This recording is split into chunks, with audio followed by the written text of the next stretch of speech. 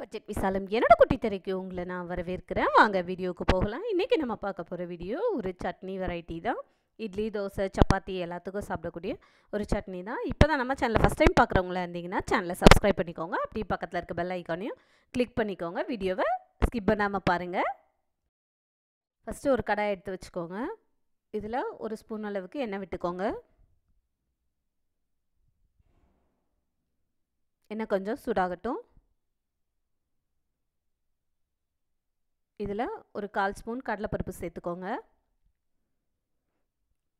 2 காஞ்ச மிளகா சேர்த்துக்கிறேன்.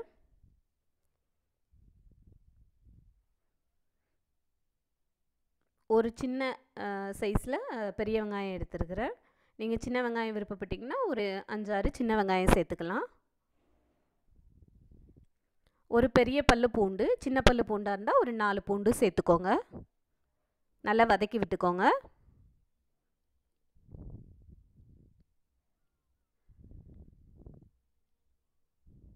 கொஞ்சம் நல்லா வெங்காயம் கொஞ்சம் வதங்கணும்.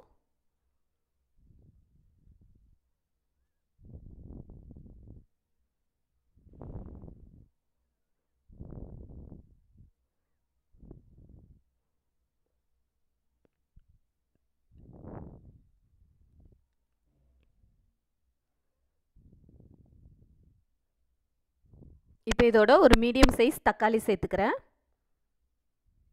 இதையும் சேர்த்து கொஞ்சம் வதக்கி விட்டுக்கோங்க.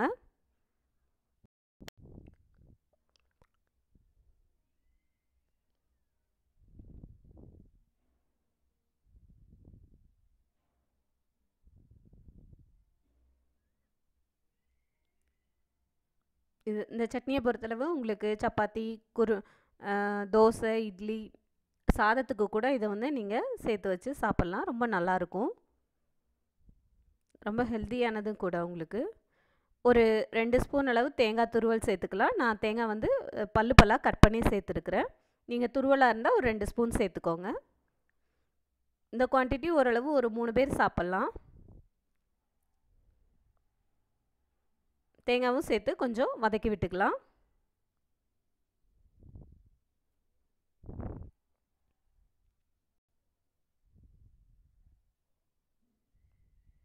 இப்போ இதில் ஒரு மீடியம் சைஸ் கேரட் துருவி வச்சுருக்கிறேன். அதை நம்ம சேர்த்துக்கிறோம்.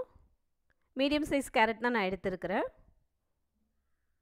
இப்போ இதையும் சேர்த்து கொஞ்சம் நல்லா வதங்க விடுங்க. சுருளை கேரட் நமக்கு துருவுறனால சீக்கிரம் வதங்கிடும். அதனால் இதை நம்ம லாஸ்ட்டில் ஆட் பண்ணிக்கிறோம்.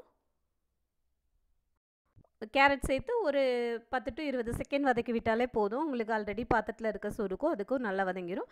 இதோட இப்போ தேவையான அளவு உப்பு சேர்த்துக்கிறேன்.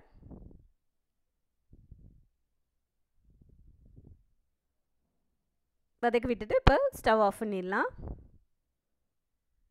லைட்டாக வதங்கவுமே அது சுருள ஆரம்பிச்சிருச்சு பாருங்கள்.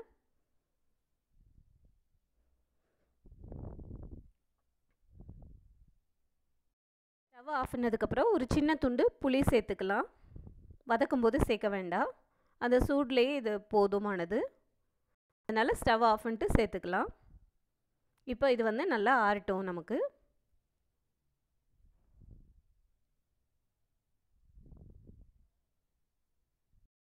நல்லா ஆறினதுக்கப்புறம் நம்ம மிக்ஸி ஜாரில் சேர்த்து அரைச்சி எடுத்துக்கலாம்.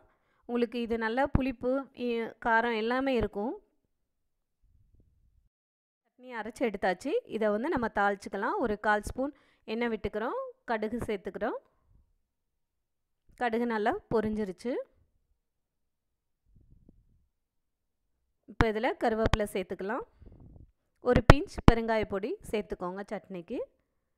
இப்போ நம்ம ஆல்ரெடி அரைச்சி வச்சுருக்க சட்னியில் இதை நம்ம கொட்டிடலாம். தாளிச்சிருக்கிறத உங்களுக்கு அருமையான சட்னி ரெடி ஆயிடுச்சு. ரொம்ப டேஸ்ட்டாக இருக்கும். ரொம்ப குயிக்காகவும் நமக்கு செய்ய முடியும். இதை ரொம்ப ஈஸியான ரொம்ப ஹெல்த்தியான ஒரு சட்னி தான் இது. இட்லி, தோசை, சப்பாத்தி, சாதம் எல்லாத்துக்கும் சாப்பிடக்கூடிய ஒரு சட்னி. இந்த ரெசிபி உங்களுக்கு பிடிச்சிருந்ததுன்னா லைக் பண்ணுங்கள், ஷேர் பண்ணுங்கள், கமெண்ட் பண்ணுங்கள். நீங்களும் ட்ரை பண்ணிங்கன்னா உங்களோட கமெண்ட் பாக்ஸை மறக்காம. தேங்க்யூ ஃபார் வாட்சிங். பை.